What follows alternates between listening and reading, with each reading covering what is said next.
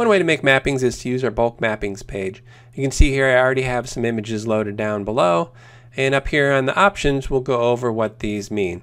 So the most efficient way to do this is if your files already are named with a SKU number as a prefix, and then it's separated from the rest of the file name by either a space or a dash or an underscore. And if that's the case, then you can choose this parse SKU from file name. We consider a SKU to be unique, so if you were to sell the same pictures in two different sizes, say an 8x10 and an 11x14, you would need different SKUs for each of those because the SKU should be unique to one particular item.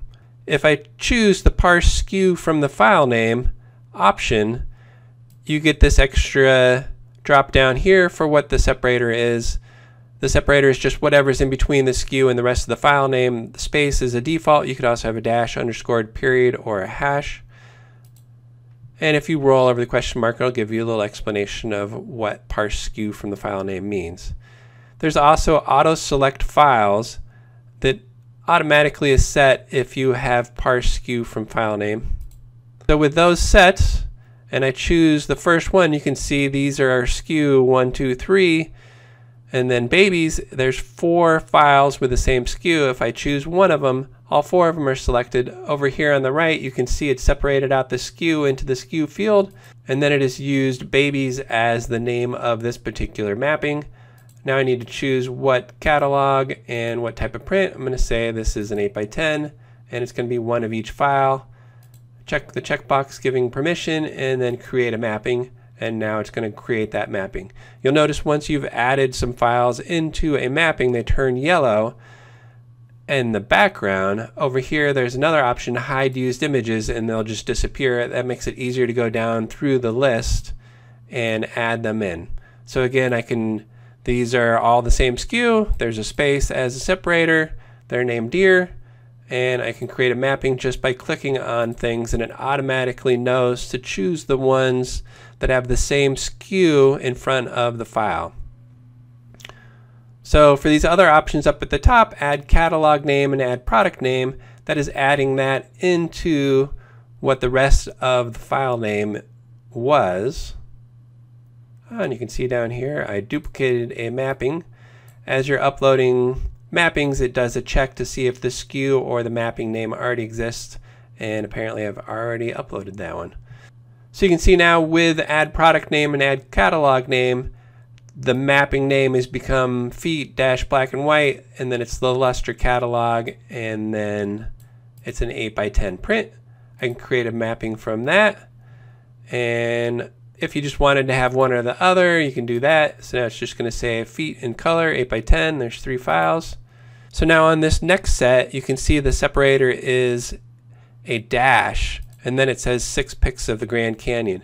If I leave it to the separator set to space, it's still going to work, but if you look at what the SKU is, it's now taken this dash 6 and separated it from what really the name of it should be.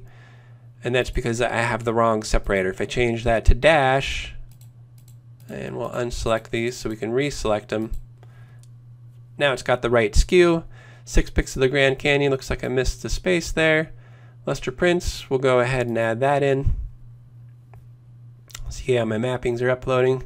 So far I've only screwed up the one. And when we're parsing out the SKU or even without the SKU, one thing that we're doing is that we're removing numbers at the end of the file name. So you can see these other ones all had a unique number, a sequence number at the end, but that's not in any of the mapping names. That's because we don't think it's necessary, and that there should be text as the mapping name and not all the numbers at the end. So we automatically strip the numbers at the end, and if there's a separator as well, like a space or a dash, we get rid of that.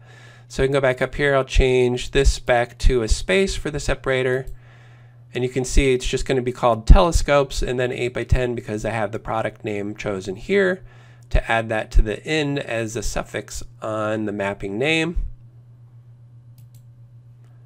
And now I'm down to some ones that don't have a SKU. If I use parse SKU from file name, that's interesting. It's sort of new not to work because there was no space. And here you can see it thinks pretty is the SKU, which it's not, so I'm going to go ahead and turn off parse SKU from file name.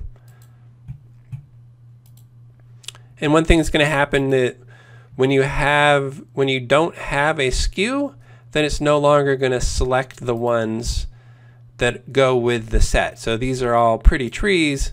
All 4 of these should be in the same mapping, but it no longer has a way to know that these are all the same. The SKU is what makes that possible. So if you do this and you don't have a SKU, it's no problem. You can still do it. You just need to manually check the files that go together. And I'm going to go ahead and clear out the SKU. That was from when we had the SKU, parse SKU checked. And I still have used the product name, create a mapping. So you can queue up quite a few mappings. We're not exactly sure how many you can do all at once.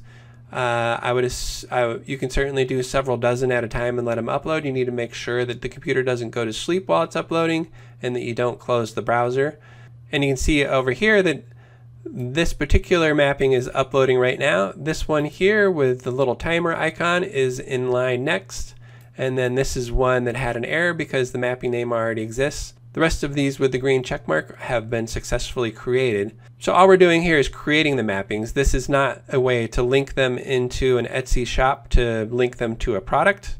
You could do that off of an incoming order from here, and you could search for the name or the SKU as you're doing that, or you can go do them off of the store listings page.